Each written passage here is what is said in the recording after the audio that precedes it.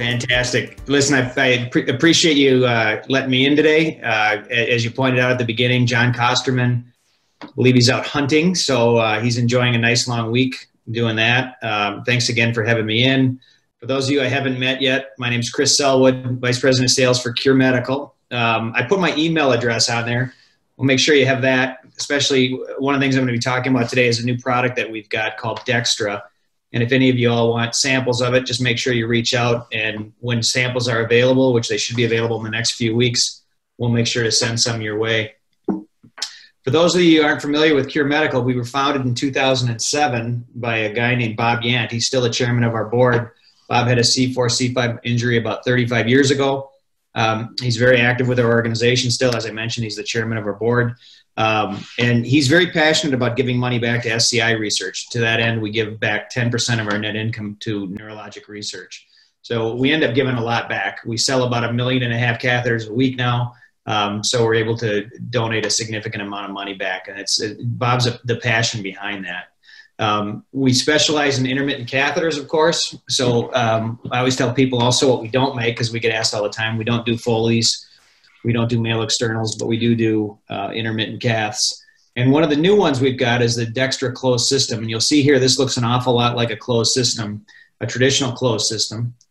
What's unique about it, though, is especially for those of you that have limited dexterity, you know that closed systems can be really tough to manipulate. You've got to have pretty good fine motor skills to be able to advance a catheter through an introducer tip and through a bag. And I think we solved that with this product. If you'll notice this white arrow on it, this two-way arrow, and I have a video coming up where I'll show how you, or it's a graphic to show actually how you advance it.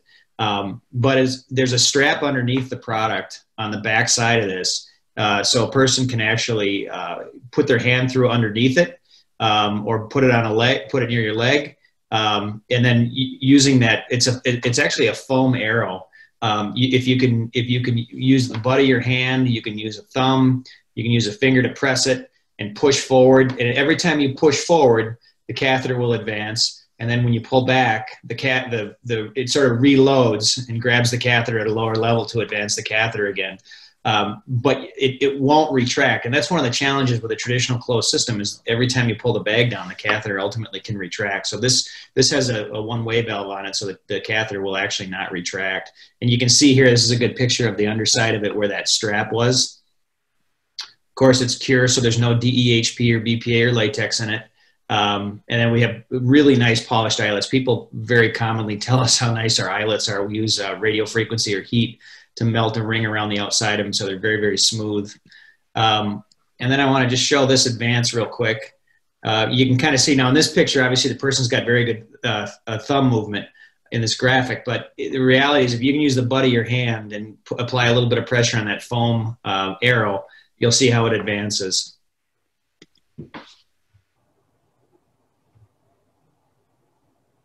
And beginning on the 1st of October, you'll certainly be able to go to a Cure website. We'll publish this once it's available. It's not technically up and running. You'll be able to access it from curemedical.com. You just click on Dextra and you'll go to a dedicated website to request free samples.